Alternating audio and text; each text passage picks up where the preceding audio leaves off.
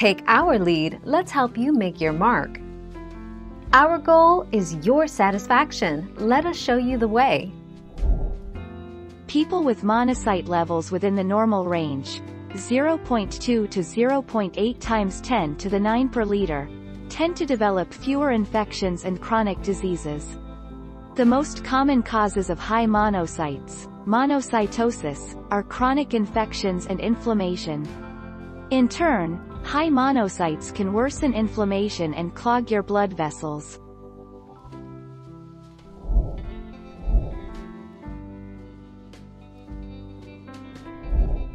Take our lead.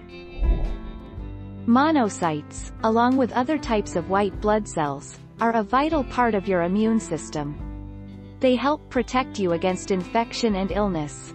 If your monocytes are higher than they should be, your doctor will work with you to find the cause and start any treatments that may be necessary.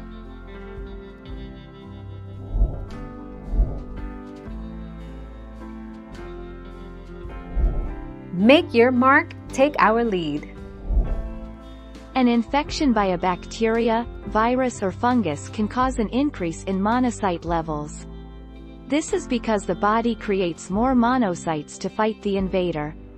An absolute monocytes high can also be a response to stress, chronic infections or autoimmune disorders.